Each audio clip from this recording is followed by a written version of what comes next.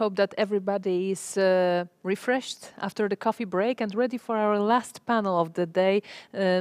The most politically not correct one, the dark side of the gastronomy, with my distinguished guests. We will start right away, but I'll just let you remember that we have both the quiz for you. The details will be sent to all the registered participants of our conference to their mail.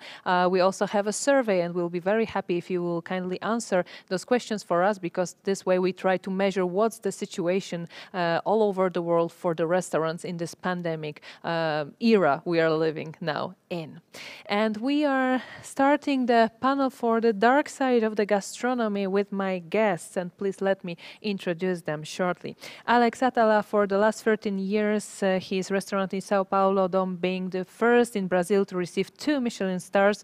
He was also with his restaurant, the part of the world's 50 best restaurants listed by Restaurant magazine. Alex Atala also has involvement in other restaurant in Sao Paulo, Bio Healthy Eating, which has goals of using 100 of all ingredients and encouraging consumption awareness, being eco. We have with us Alex, and I hope he can hear us. So Alex, welcome. We have also Rodolfo Guzman, who after working for many important restaurants in Chile and Europe, he has built at the end of 2006 Boragó, his own restaurant, and has also created the CIB, a food researching center, in order to focus on discovering the new possibilities of Chilean ingredients. Hi, Rodolfo.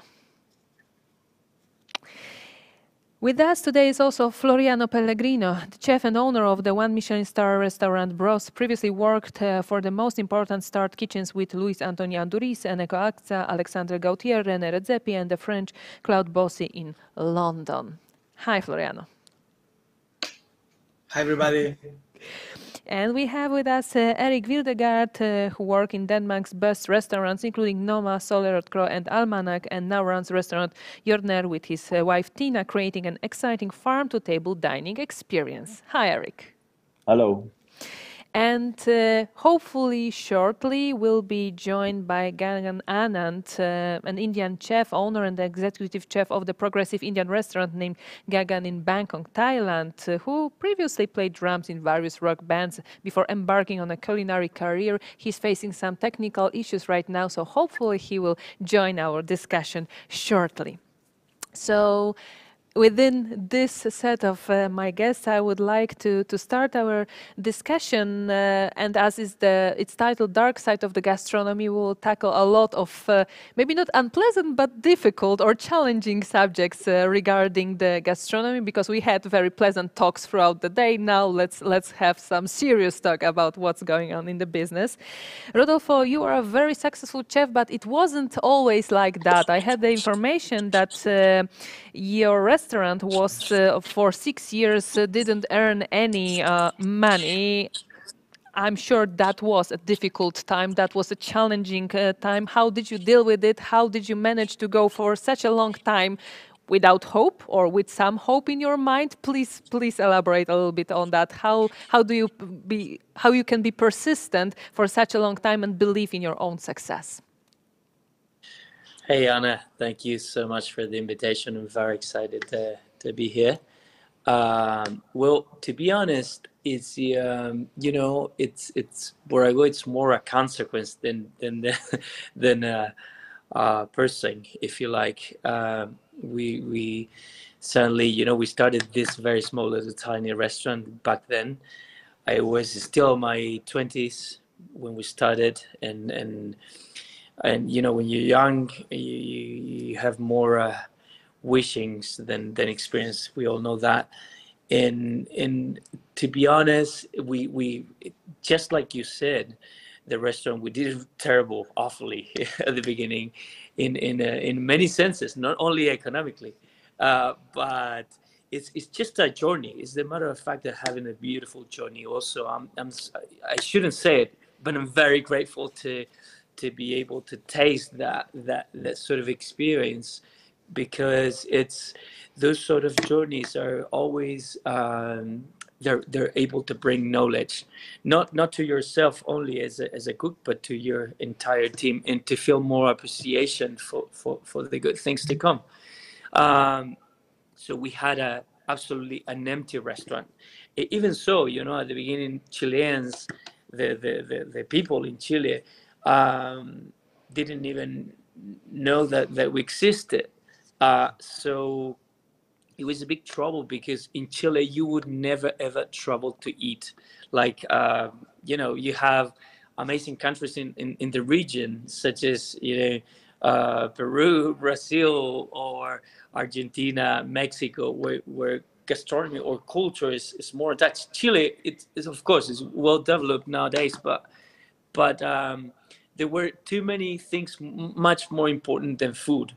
It was more related to nourishment rather than culture, So restaurants weren't that sort of a thing that where you wanted to travel to eat, or or just to think on gastronomy as its own. But at the end, we started this restaurant. It was very, very weird for Chile, because not the good things, not the best things, but the good things, we said, they were coming from outside of the country, and and I would say, so a Japanese fish would fly all the way up from Japan to Chile, will have more quality. This is, of course, this is unreal. We live only 1 hour away from the coast in Santiago, So the best quality is the one that it just you just catch it and bring it to the restaurant. But Chileans, we didn't really comprehend this sort of equation. So it was very tough at the beginning, because also we didn't know anything about the ingredients in Chile, unfortunately, because of the same reason. So we have to learn. We didn't want it to be we didn't want it to documenting or anything. We had a whole bunch of needs to do, So to learn, and at that point, it was a big journey. It took us a long time, but also at the same time, the restaurant, economic wise, just like you said, it was done like under the water, and for us it was very, very hard. And I don't know, I tried to explain in the book also, I have no answer for this. I don't know how we do it. I don't know how we did it. I'm sorry. We in Chile we call it bicycle, just riding the bicycle, feeling the momentum, and that's what we felt, So I would say the Boragó is one of those things that happens in life, where you're putting your entire energy on it, where you're pursuing your passion. You of course you have to have the skills as a cook to make it happen, but it suddenly happened. After we should be actually we were in a absolutely bankrupt, and I was trying to sell the restaurant. After I don't know, after the fourth year, I was trying to sell the restaurant. The fifth year, I was so close, so close. I was going into not another depression, because my personality doesn't allow me to get to that deep hole, fortunately. But I was like so frustrated. I couldn't do anything. I remember the guy that wanted to buy the restaurant said to me, he wanted to do the transaction, just to buy the entire thing. And he said to me, Rudy, listen, I'm not going to buy this restaurant, because I mean, it's impossible. I kind of analyzed the situation, your numbers. It's impossible. I mean, this is it. So I got very, very frustrated by that time. And then suddenly we heard about this list in Latin America, back in 2013, that was going to be a version of the World 50 Best in the region. So I said, like, okay, I have nothing to lose, to go there and just to see what happens. So we went there, and the restaurant did it pretty good. We had no, no hope, no nothing. All I knew is that I was on a bankrupt. So suddenly the restaurant passed from a totally empty restaurant from one day to the next. It was fully booked for within a month. So it was quite amazing. I couldn't believe it. It took me a long time to get used to it, actually. But to be honest, I'm still thinking how we did it, how we managed to move forward. I would love to have that recipe and tell you, hey, look, listen, it was a plan. We thought about every single little detail. But Boragó, it was. I feel that it was more about the momentum of having nothing. Unfortunately, I have no. I don't know if I'm saying I have. Fortunately or unfortunately, I have no partners. I'm not coming from a family that can support all of that. So it was one of those things that happens in life once again, and I'm very grateful to be part of that journey. Yeah. It's sad you don't have this recipe because in those hard pandemic times it might be a top seller to share your great success story of the misery of many years and then a great success. So still let's keep on this thought of the momentum and riding the bike till you can and till you reach the success. But I know that you also had another challenge that you also expressed in one of the interviews when you said Chile has to be one of the main countries that is part of the culinary future of the world. And you've mentioned about scrapping many things just from the beginning, but also we know that when some parts of the world are trying to put their cuisine into the fine dining to show their roots and show their cultural heritage within the fine dining, they find also some identity problems. So they don't know how to show it, how to pursue this journey with their cuisine to be shown much broader to the public. So do you feel yourself the ambassador of Chilean cuisine now? And if yes, how did you achieve the status? Okay. Going back to the first question, I'm sorry. If there has to be a recipe for this, I would say the COVID has been very tough. It's been very tough. It's probably just in a different language, if you like, but it's far to be the hardest thing we ever had as a restaurant.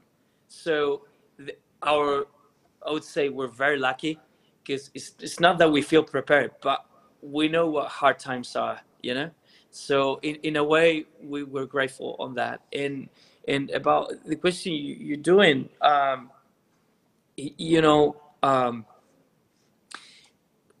feel an ambassador. Yes, more than ambassador, I feel a lot of responsibilities now because there's a young generation coming behind us. Now they know the ingredients. Now they know what a good restaurant in Chile can do.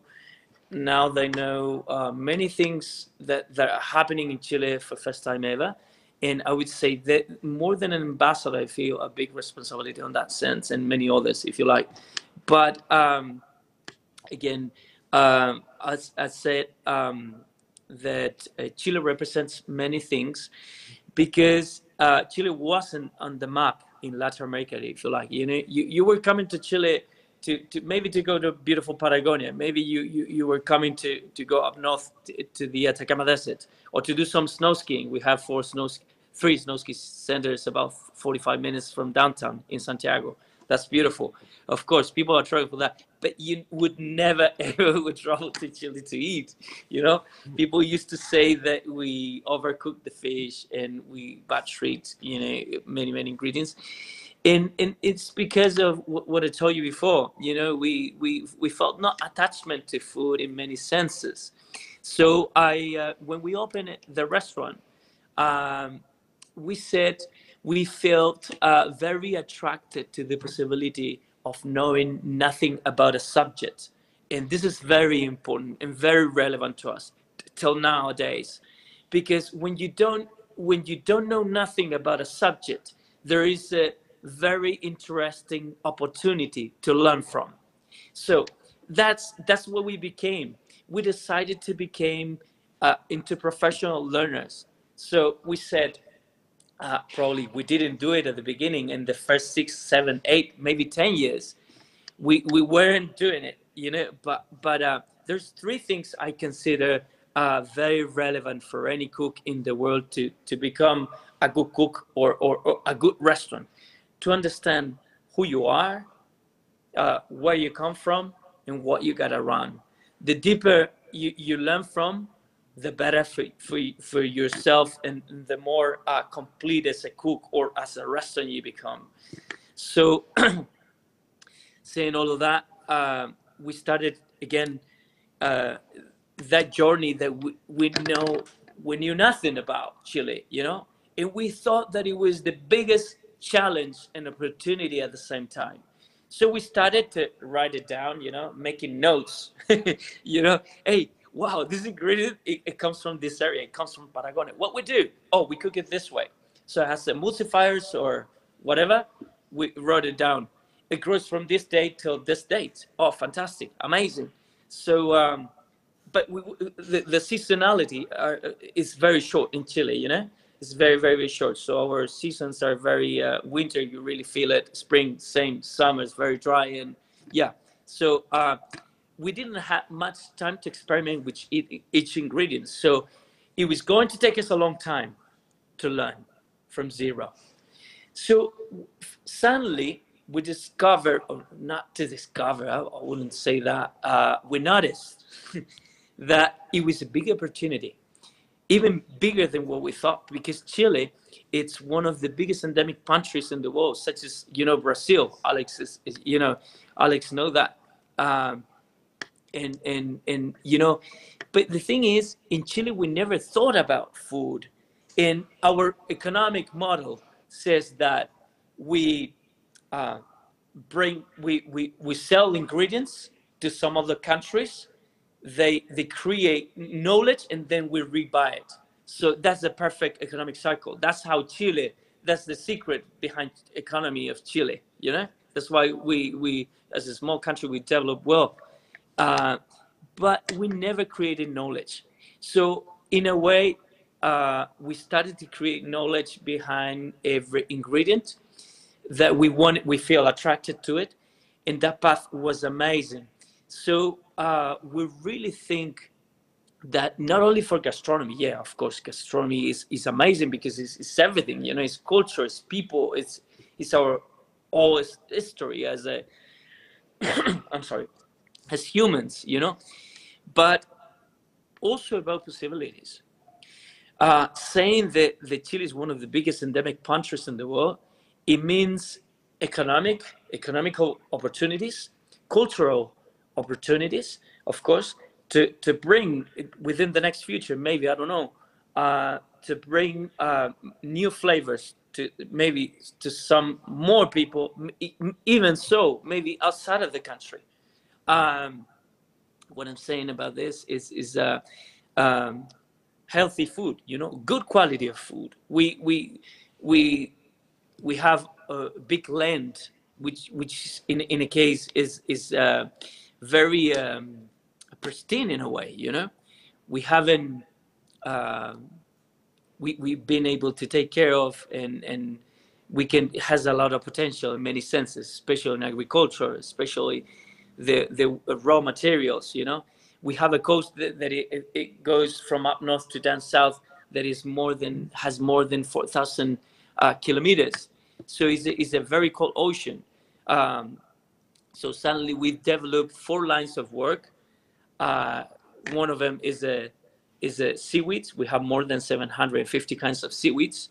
Chileans, we only use 4 kinds traditionally, or whatever in the most recent culture. Then we alophytes, the rock plants that they grow in the rocks, they have 38% of protein. It's super tasty. We never use them. And of course the fungi world, the mushrooms. So we we started with all of those ingredients, and of course fish, the small little tiny fish such as sardines and anchovies. We never use those kinds of fish, and seafoods also we never use. So Chile has a big opportunity to develop a great gastronomy. It wasn't on the map, now it is, and I think it's great. So there are two. That's what So there are two victorious battles behind you. The first one for the sake of your own restaurant, and the second for the sake of the Chilean heritage. So congratulations on those. Although those are also a little bit of the dark sides of the gastronomy, showing how much we have to put, how much effort has to go from our side till we create something that lasts for years. And many people think that it's just like this. Talking about some challenging times, Eric, I know that there is a long story behind your cooking career and being a successful chef nowadays, and that it wasn't always an easy and nice path through your life. And there is also some, I've heard that there is also some love story behind the way you've became a chef. So could you share with us your dark story within the gastronomy? Wow, it's a huge topic, like a whole life story, which I have to sum up in 15 minutes. Almost impossible.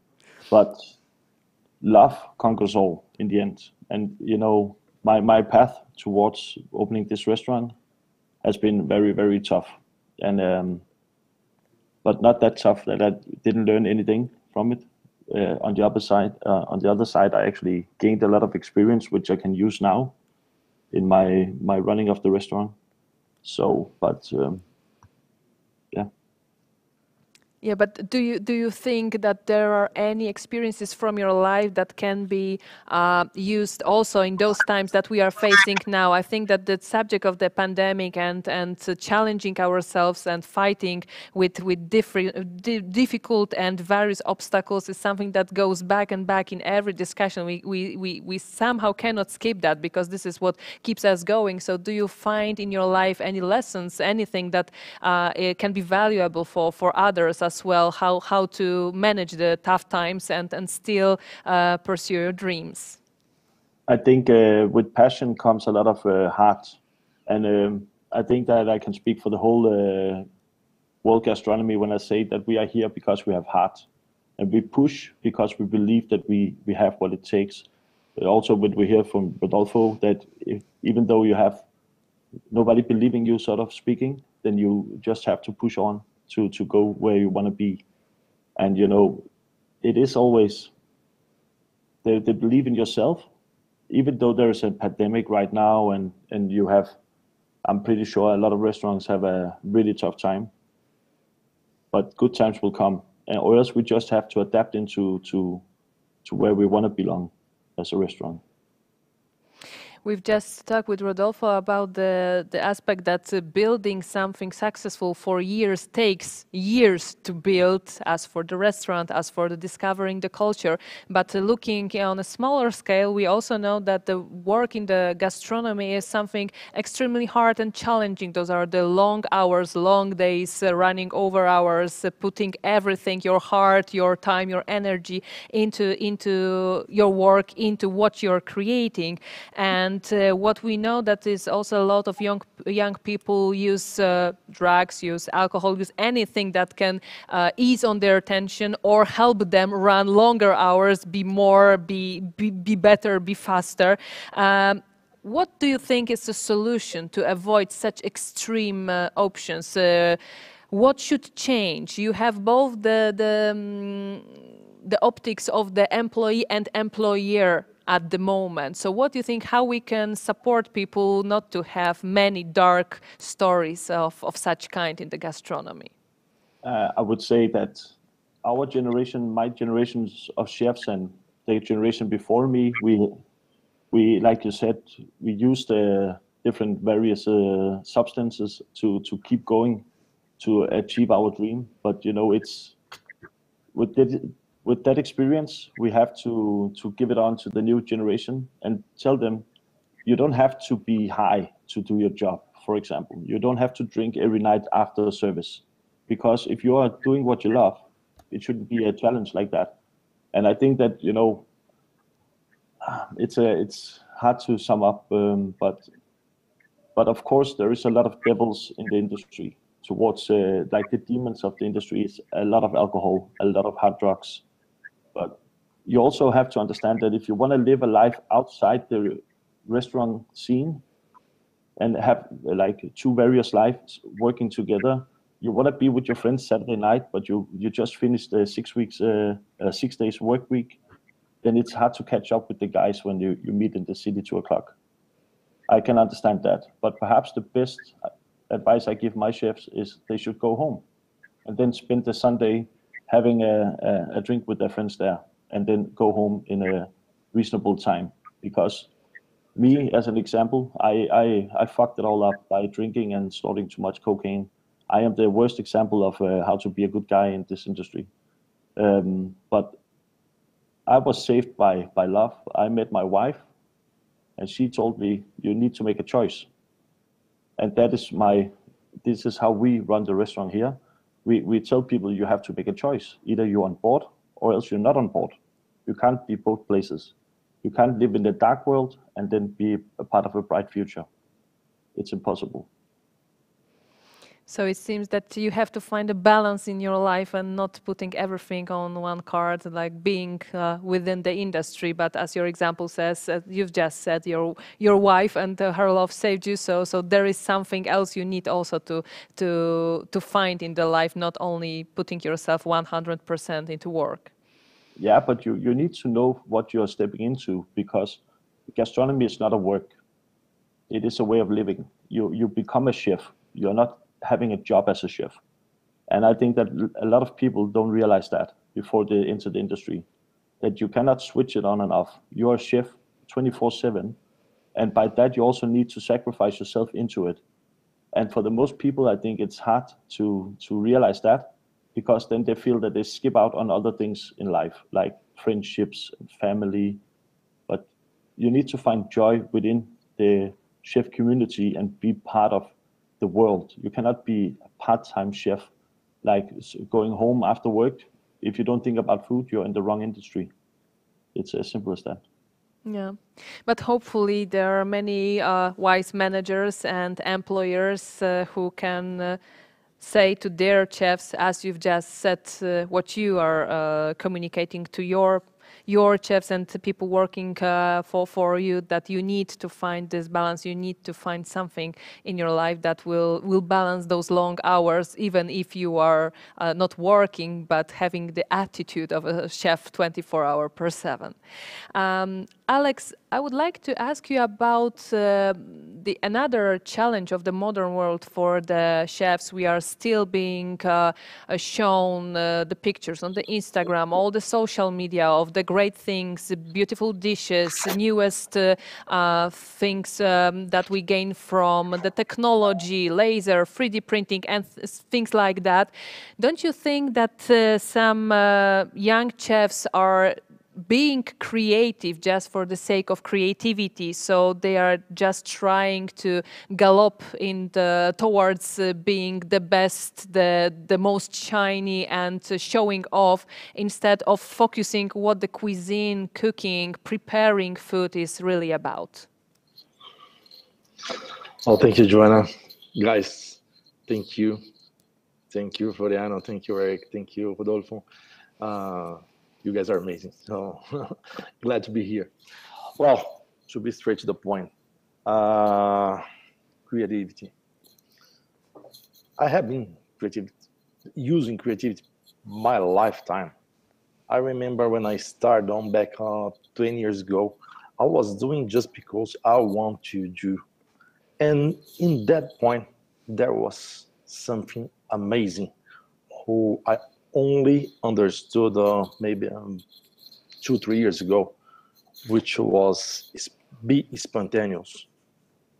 In my time, be creative wasn't trying to show off. It was just trying to do something in a different way. And this spontaneity, I can still find in the young chefs. So I don't think that we, as old chefs, we have the right to say to those kids that, guys, don't do that. It's the flip side of coin. We might say, guys, keep doing, but just be focused. Creativity is amazing when you have utility. So this is innovation. And I'll try to make that in a short explanation. Be creative. It is not it isn't it is not do what nobody did before. It's the opposite. It's do what everybody does in an unexpected way. And what is innovation? Innovation is utility, more creativity. There is no meaning try to do something that only myself can do. We might to figure out a way to spread our recipes, to spread our techniques, to spread our creativity. This is guarantee utility. So keep focusing in utility, in innovation, more than be only trying to keep creating, but keep alive the flame of spontaneity. Do you think that we can now somehow stream in our creativity into sustainability aspect? For example, we had some previous discussions today, and it turned out that it's not so easy to be sustainable for many of the restaurants, and there are still wishes to be more sustainable, but also the chefs were saying, yes, but we know what we are facing and we are not as sustainable as we would like to be. Do you think that this creativity can be now used in a good case? I know that your Instituto ATA, so the ATA Foundation, is focused on revealing to people the real value of the food, the appreciation of what we are eating, not just consuming, but focusing on what we have on our plates. So what's your approach, and what comes from the work of your foundation in this subject? Well, in a way, we try to support the food chain, small producers. Let's understand that big wines, big cheese in Europe, it is not made by big companies. It's made for small producers. So support small producers can be the key, the way to show to people that biodiversity has a value.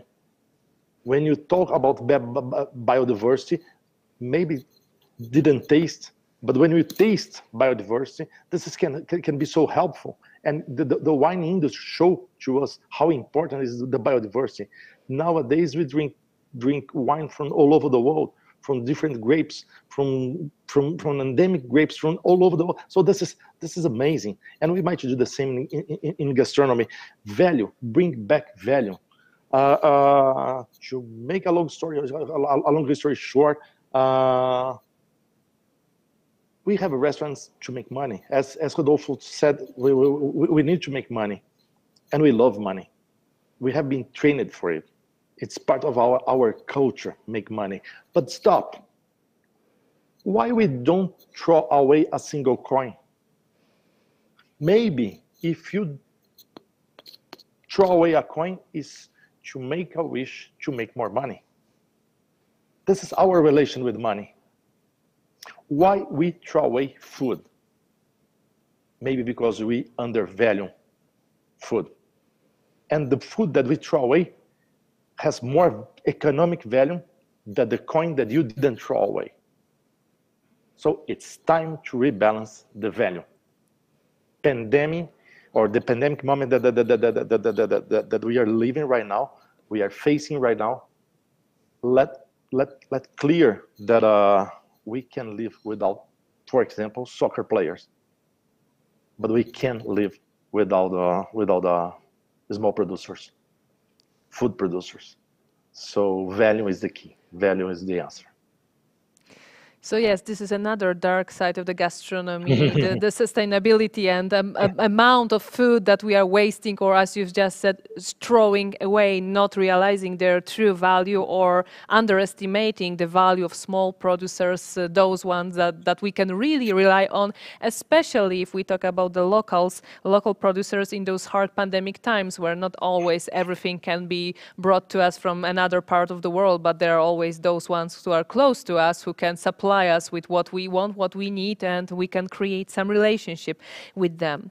I would like to tackle another aspect of maybe what we can say it's not such a dark side of the gastronomy, but rather a challenge, talking about doing everything at once in those busy times. Maybe a little bit calmer now because of the pandemic, because we cannot travel so much, but still we are throwing ourselves in the new projects, opening new restaurants, writing books, being on TV, doing some shows. Don't you think that some people are, I mean, of course, by this, the chefs, we are still staying within the industry, they are losing the fun part of being the chef, of being the creator, and we are tackling too many things at once, too many projects at the same time. What's your view, Alex, on that? Well, as a chef, our first commitment is delivering delicious. We might keep focus on that. Deliciousness it's our business. It's our dream. It's our everything. So since you have a successful business, I'm not talking about make money. I'm talking about delivering what a chef might do, which is delicious. Feel free and allowed to do whatever you want.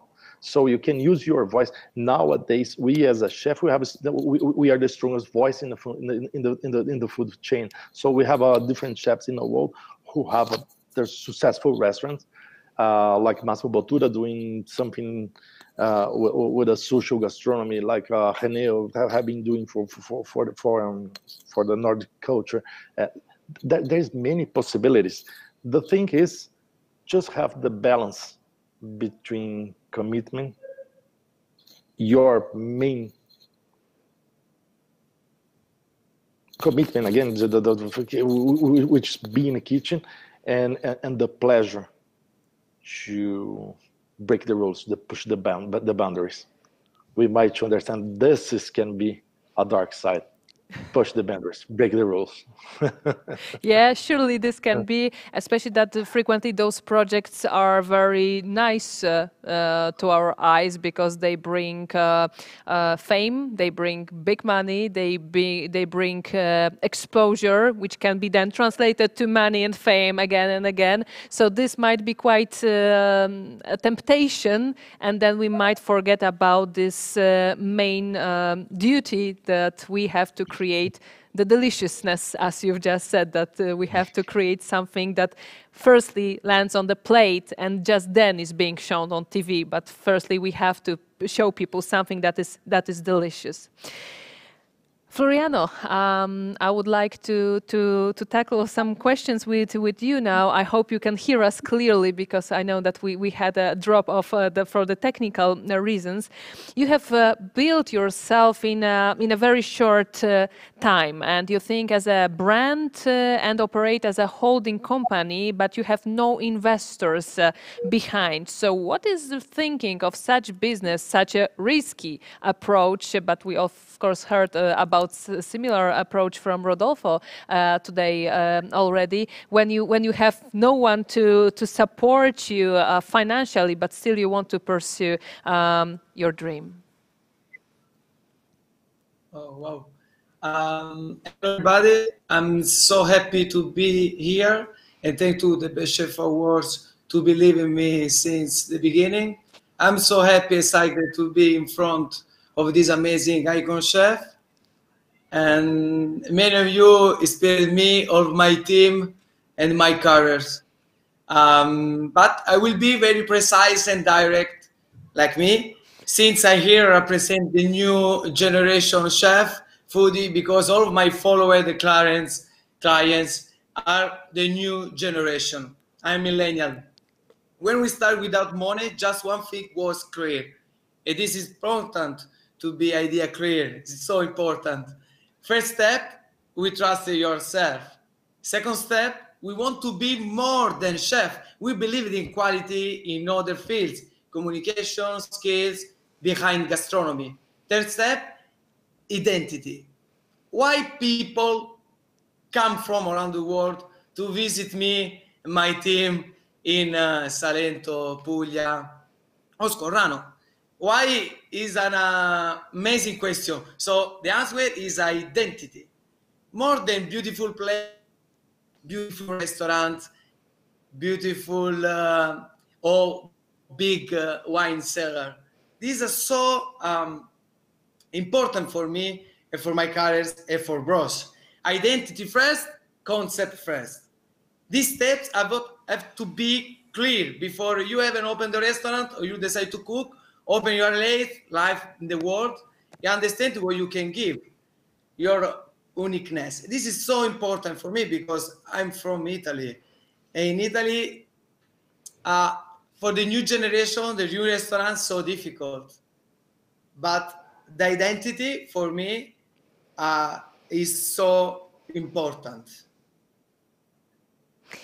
We talked today in another panel about bringing on the powers of the community, reaching to what's local, because this is the power of especially those tough pandemic times. And you're famous in Italy for not taking Italians at the beginning, but at the same time you believe in the bros family so much that one of the most used hashtags is BeBros. Please tell me, what's your approach to human resources and to basing on the fact of being local, being not local? What's behind this philosophy of yours from your beginnings?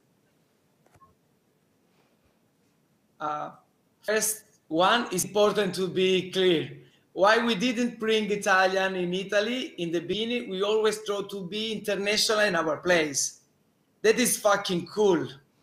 So we brought the word at home in Salento.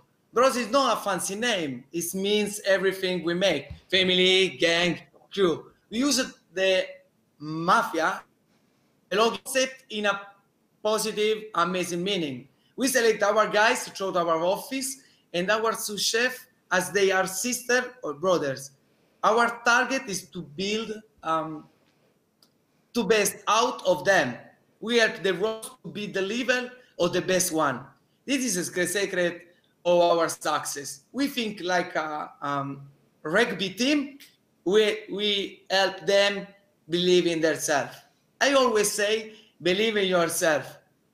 We work with them from chef side, communication, professional, personal. We have each one of the bros family with his social media account and communication. To be organized, this is so important. I control our guys. All communicate at the same times. And Martin Berasategui in the same way. Martin Berasategui is like my dad, always told to me, before being a great chef, you have to be a great man. And this is the first step to all my guys and bros.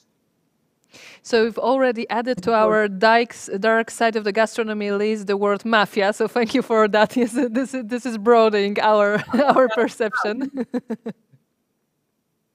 In the good way, of course. In the good way. I come from South Italy. I come from the street. It's important for me to organize it. It's important for me to show the guys a new way of success, not just in the street, but in the kitchen. I work with tomato and eggplant, and also have a good car and a good house, and also a little bit success. This is important for the new generation to understand this. Yeah, so I understood that this mafia is not understood in the classical way, but rather in the way that we are creating a kind of a community, but it plays well with the title of our panel. There is a question I would like to ask to you all, guys, regarding what are the sides, unseen sides of the contemporary chef, in addition to knowing how to cook. What should such a contemporary good chef have as his personality, as his attitude, as his knowledge, anything that is almost as important as knowing how to cook a good meal. Rodolfo, what would be your thought on that? Well, I believe that you know, when you're becoming a chef, like you have a team. It doesn't matter if it's smaller or bigger. You have a whole big amount of responsibilities, not only with your restaurant, but with the people around yourself. You know, there's a restaurant as its own.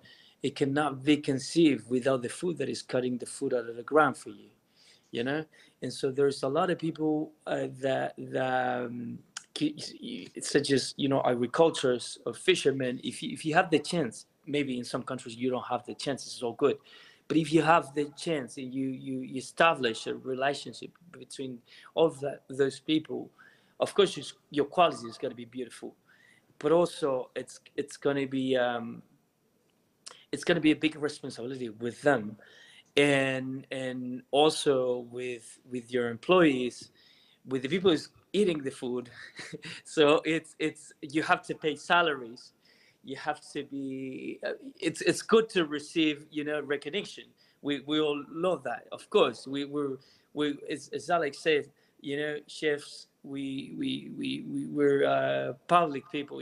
Probably we're more the most known from the entire food chain, if you like. But that also had the responsibility, just going back to your work every day and just to make it better, not only with the restaurant, make it better with the producers, make it better with your clients. At the end of the day, what I mean is just food is about love. It's about care. It's about taking care of your own as the first thing, and the people you have around, and I really mean it, like the entire amount of people you have around in the social media, even in the social media, the people that you don't see in some other countries that you maybe never meet before, but they know you.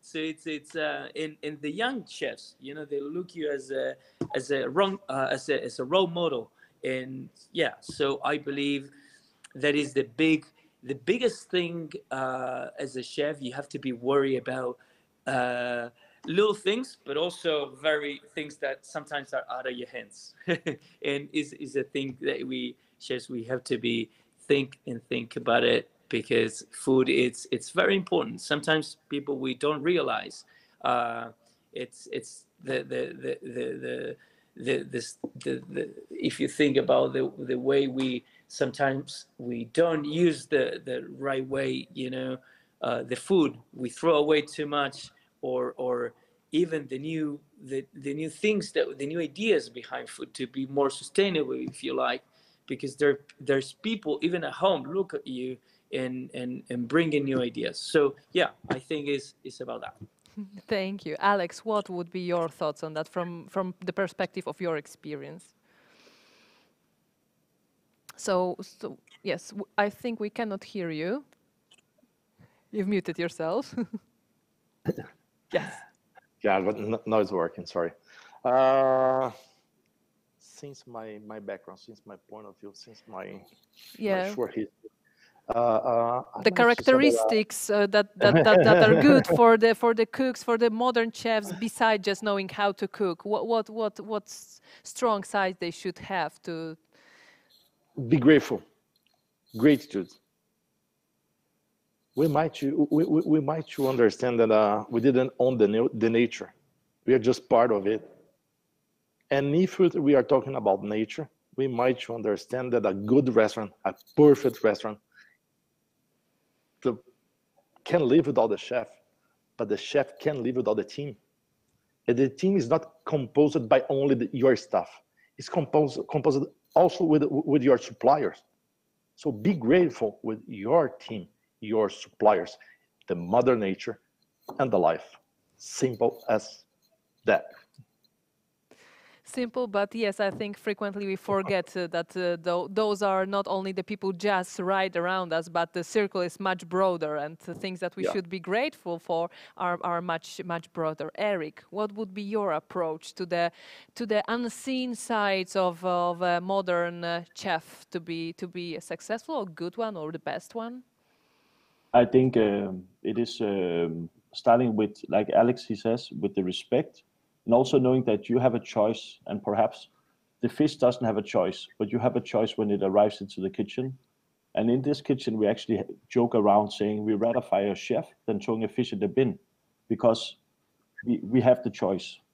And to know that is also to have heart towards what you work with, because it can be eggplants, it can be caviar, it can be whatever. All ingredients are precious. And if you as a chef and a young chef come into this community, I think my best advice would be to be respectful towards everybody you meet on your way. If it's a supplier, if it's a 3 Michelin star chef, the world's best chef, whatever, you have to have respect in all aspects of what you do, because you always have a choice. But and also you have to understand that if you treat your staff very well, they don't have to be the most technical chefs to be working in a good restaurant, because the skills they need to earn, you should be good enough as a chef to teach them. So what we buy in the restaurant with staff, it is personalities, because we need to be a family here. And I think that taking care of your own, as Rodolfo said, is also taking care of your staff, and make sure there is a work-life balance, which makes your staff sustainable in a long term. Mm-hmm. Thank you for those thoughts. And Floriano, for you, what are the unseen sides for the contemporary chef that must be an addition to the cooking knowledge? This is the most important point for me. Bros always think outside the box. You see, for example, our new campaign menu, winter autumn menu in Bros. My role as chef changing these years. I'm obsessed with telling young chefs, they saying ourselves, American chefs is not only out of time, but it's insane. Now it is the time to change the classical education. Chef school in Italy, for example, are not ready to create contemporary chef. The new avanguardia it's not about food and technology. After the chef like Alex Atala, it's all the chef here, Fernanda, René, Massimo. It's difficult to make avanguardia. Avanguardia for me is no technology or food. For me, avanguardia is a new role of a new chef in this time. Like me, like Isabella, like all my team, millennial, Generation Zeta. This is the point for me now. We are entrepreneur, communicator, visionary. So we are born in this situation, in this vision. My generation has to be ready communication, branding, economy, and politics. So I say to the young chef, and a lot of chefs, my followers now see me in this time, learning to cook is only a level 1 in a scale from 0 to 10. Just only cook. This is important for us to be entrepreneur with your money. This is important. Thank you for your vision on that. Guys, I would like to get back to the main subject of our today's discussion, the dark side of the gastronomy. And I would like to ask you what the dark side of the gastronomy means to you from your experience or from the stories you've seen, you've heard, you've managed as the employers, or you've seen by your own eyes, no matter from what perspective, what would you call the dark side of the gastronomy? Maybe let's start with Alex.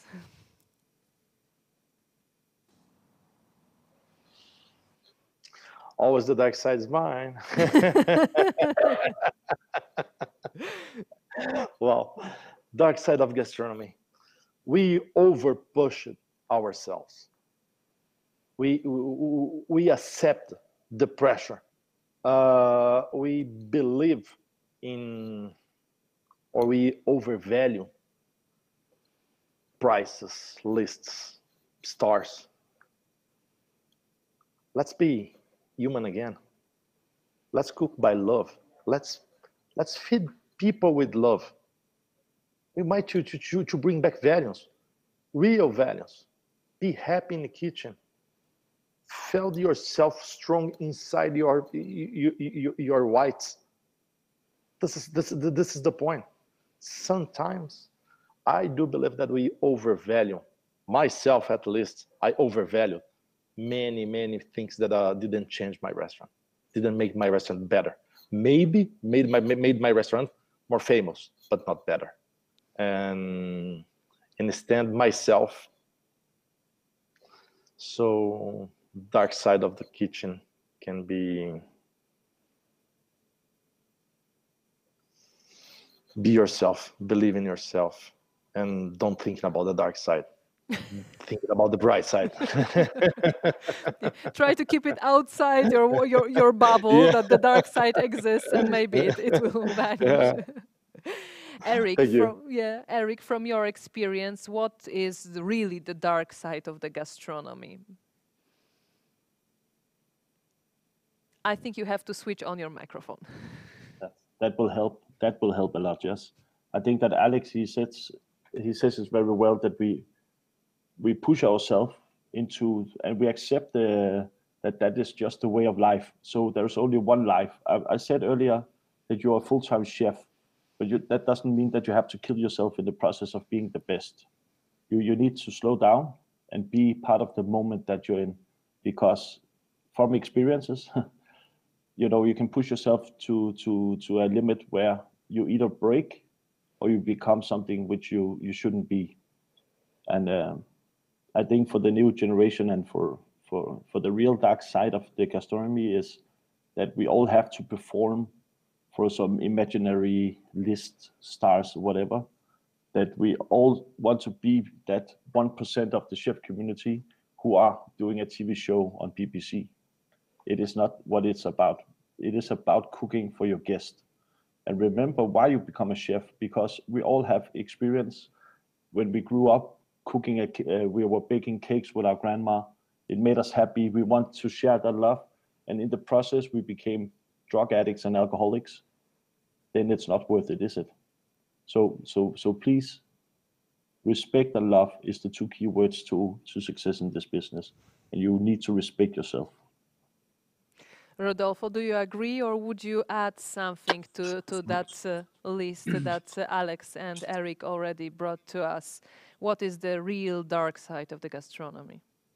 I would absolutely agree on Alex's talk and what Alex just said. I believe, I don't know how to explain it really. I don't think I have words to describe when we cooks were fully in touch or fully connected, because you're fully connected to the momentum of cooking as an act. This is what we truly feel in love with when we first became chefs, or when we had the opportunity to open a restaurant, or just to be a leader of a kitchen, or lead a kitchen. I'm sorry. So I believe that that is the magic, you know, just not to lose that flash, that beauty of enjoying that momentum where imagination plays around on our minds. So you know, there's too many distracting points around our careers as cooks, and it's all fine, it's all good, but as long as you don't leave that behind, you know, that is the important thing. And Alex said it better than I, and yeah, I absolutely agree. So I would start in the right side as well. I would like to ask you one more thing that came to my mind. Would you call the social media the bright or the dark side for the gastronomy nowadays? Because we know, of course, that social media can save the day, can be a free advertisement. We can show everything on Instagram during lives or photos or on the Facebook or wherever else or whatever medium we are using. But again, we might have this instant competition to upload something newer, better, or frequently all the time. Would you call the social media something that makes the gastronomy brighter or darker? Eric? Yes. Sorry. I would say that it can be both sides. For example, it brings us together today, and throughout social media we can share knowledge and we can learn from each other's experiences. But you cannot cook on Instagram. You can only cook in your kitchen, and you might take good photos and put it up and get a lot of likes and be a junkie towards that. But it is more important to be focused on having happy guests in your restaurant, because you are there for them. And you know, sometimes I think that of course we can benefit a lot from the online networking, but we also need to turn off the telephone a little bit of the time. We have 6 kids at home, so my time when I'm not working is with no phone, or else I cannot be present in my kids, because then I have to check my Instagram, I have to be on point, I have to be pursuing something. So it also can be a good and a bad thing, I would say. It's how you use it. It's like all other stuff in life, yeah. Rodolfo, what's your approach on the social media versus the bright and the dark side of the gastronomy? I think it could be the dark side and the bright side at the same time. It's on you. I personally consider myself a terrible, you know, it can be a full-time job. That's what I'm saying. You know, I'm not really good. So, but it's a great tool to communicate. I mean, especially for restaurants. Restaurants sometimes, if you're living, for instance, in Europe, and you wanted to see what Alex is doing in Brazil, it's a great tool just to communicate and just through pictures and show what is happening. Or for us in South America, just knowing what Eric is doing up north, it would be a great opportunity just to learn from, you know. But at the end, I feel very blessed to put it away when I'm with my kids, just like as Eric said. Yeah. And Alex, from your experience, when you started, there was no Instagram or no Facebook to share all our experiences in the real time. This is the food porn. This is my dish. This is what I've just ate. This is what I'm gonna to eat. So how do you see this change and the social media becoming the part of the gastronomy? Do you see it as a good change or a bad influence? Again, we cannot hear you. I'm afraid you didn't switch your microphone. I think we have some problem with the sound. No, we cannot hear you, sadly. So I'll let the technical team tackle it with you on the chat, how we can get the voice back. And in the meantime, I'll say hello to Gaggan, Anand, who joined us. Hi, I was very busy in service, and I still have customers here. I'm in the restaurant. I'm sorry. Hi, Rodolfo. Hi, Alex. Hi, everybody. Sorry, I fucked it up. I thought because I thought that the timing was 6 hours, but I forgot it's like not yet the winter time, so it's 5 hours. So we're glad to have you here. If you are still working now, and you say you still have guests at your work, then the questions will be quite short for you. But already I see that this is the passion for your work. So and this is what we discuss it today as well, in terms of a dark side of the business, that we shouldn't just run the business, we should show, or we should base on the passion for work. Do you agree that creating and running a restaurant is more about passion than just looking at the Excel spreadsheet? Oh, what is Excel? What is your balance? What is your the money coming in? I mean, I only first time in my life I looked at balance sheet and Excel was after COVID. You know, yeah. Before COVID, we chefs were too busy doing our job, our passion, and today our passion is a threat, and that is the biggest problem we have: the threat of losing what we love the most, and that's why we have to look at that numbers. But who cares about number?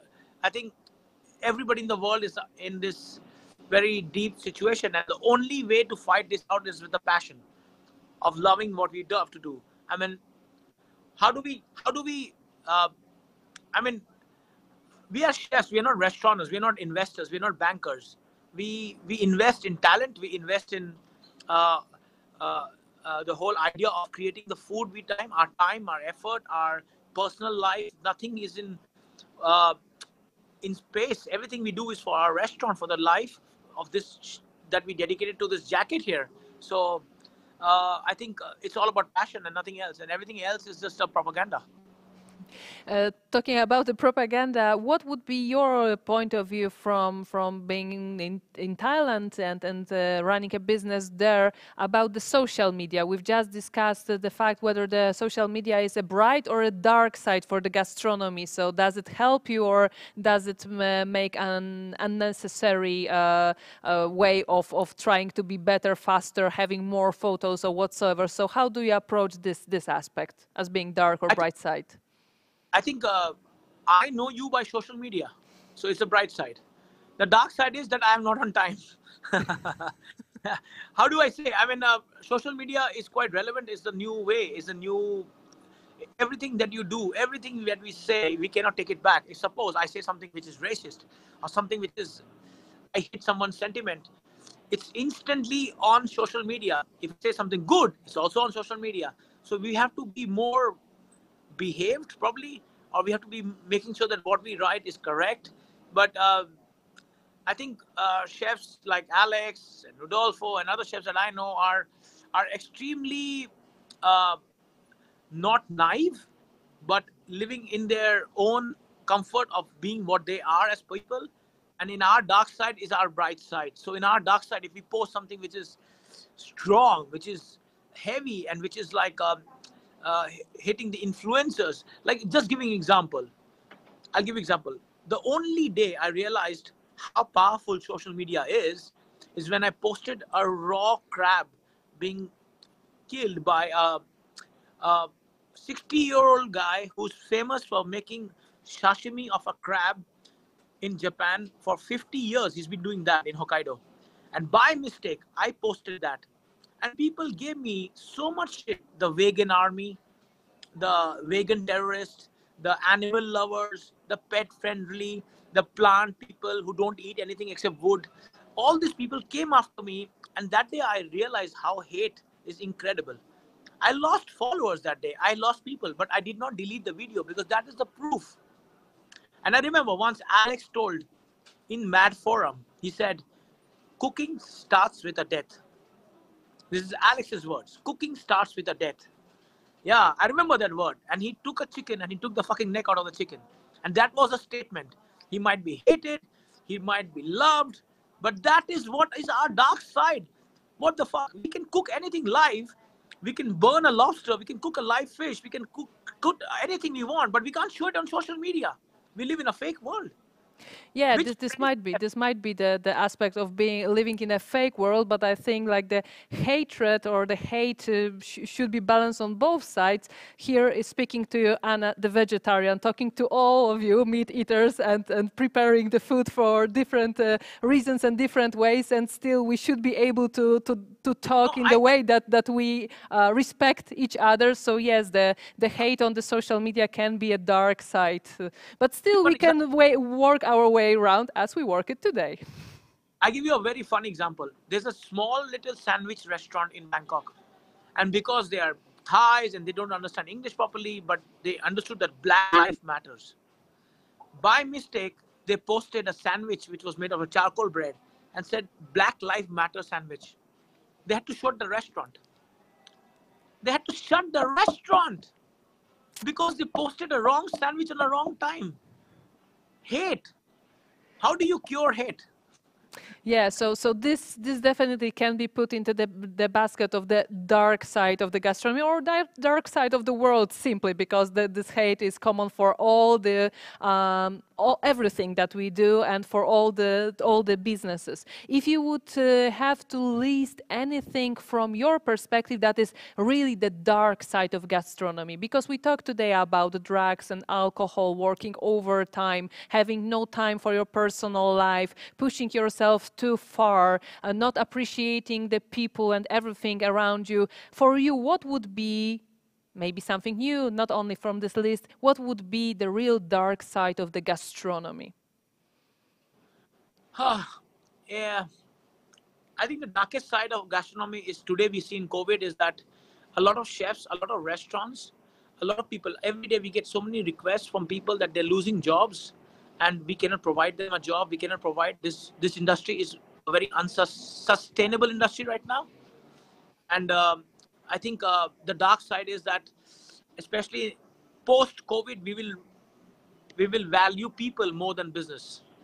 And I think that is a learning step. It's in our dark side that we see the brightness. Because I'll tell you, in the same customer, the same restaurant, which was full and sold out and had all the ego pumping in our bloods in every chef that I am whatsoever I am and my restaurant is full and I don't care a fuck about anything. But after COVID, we are chickens. We are on debt parole and we are waiting how we can retain our staff. We are losing people, we are losing talent. But I think in this dark side, when the future is much brighter, at least people will value cooking more. Because the best thing about cooking is that when people start making breads, they realize, oh fuck, making a bread is not easy. Yeah. They realize cooking in home is no more easy. Yeah. So we chefs are more valuable today. Yeah, surely. And today in some previous discussion, we had examples for that where people were very eager during the pandemic and continuing till nowadays to learn from the chefs, from the online courses, live cooking shows, how to cook properly, how to enjoy food, how to prepare food nicely, how not to have the junk food or big amounts of food, but how to enjoy food and how to listen to the chefs and why the way the chefs are preparing the food is the way it should be prepared, not just produced, but prepared with love and with respect to the ingredients as well.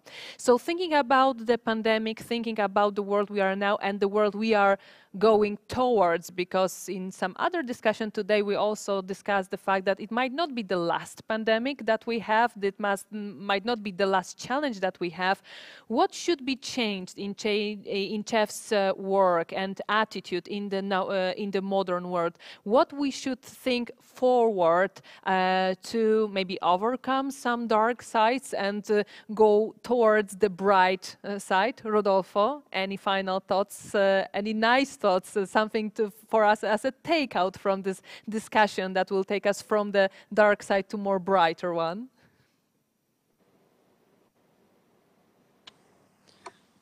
So sorry, can you repeat the question? So sorry. Yes, so in this world that we are living now, in also facing the pandemic, facing all the changes that we've discussed and all the dark sides, what should be changed in the chef's work and attitude, or in the modern chef's work and attitude, to take us a little bit more towards the brighter side of the gastronomy and let us leave the darker side behind?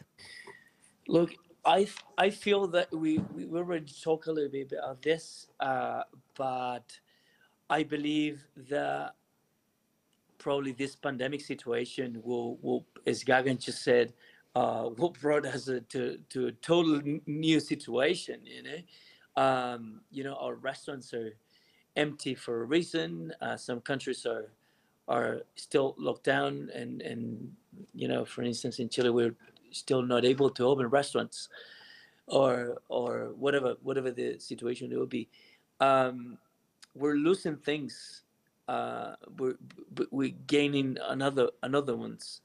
I believe that within the next, I don't know, few years, we're gonna have to learn how to rediscover our own, as cooks, and just to try to be more or understand better the ingredients, our businesses, and just not to stop paying attention to our cooking, our daily do's.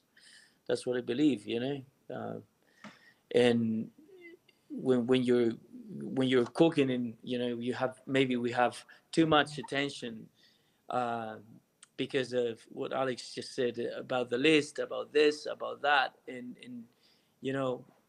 we probably going to be from now and beyond, we're going to when we're coming back, and when the situation gets back, we're going to have to be very focused on cooking. This is what should be our engines to move forward. Yeah. Eric, your thoughts on the post-pandemic approach of the chefs and their attitude? I think all the guys here, they have summed it up very well, but I think that we're going to come out, of course, damaged, but hopefully also strong on some sides, towards being more in the kitchen, being more present in what we do instead of being on social media. So be on point, cooking for the guest, because I think the modern chef also sometimes can value fame over the guest. And I think that changes when you have an empty restaurant. I think that you see that you can't pay your bills with Instagram likes, and you can't pay with good ideas online, but you have to be focused with your guest. So I think that is what's going to come out of it. It's going to be a better, more condensed focus towards the guest, hopefully. Let's hope for the best. Alex, a final takeout from you. Now you guys are hear me? Yes. Oh, perfect. Okay. What we can do, maybe we can lose inside of us, re-understand our movements, our actions, our desires, our deepest desires. Why? Because maybe we became addicted by social media. We can't blame social media. We can blame ourselves to be addicted to fucking digital social media. This is my point. Stop to try to find fucking... Don't try to blame the others. Just replace it yourself. Thinking what you can do and what we might do. It's just it.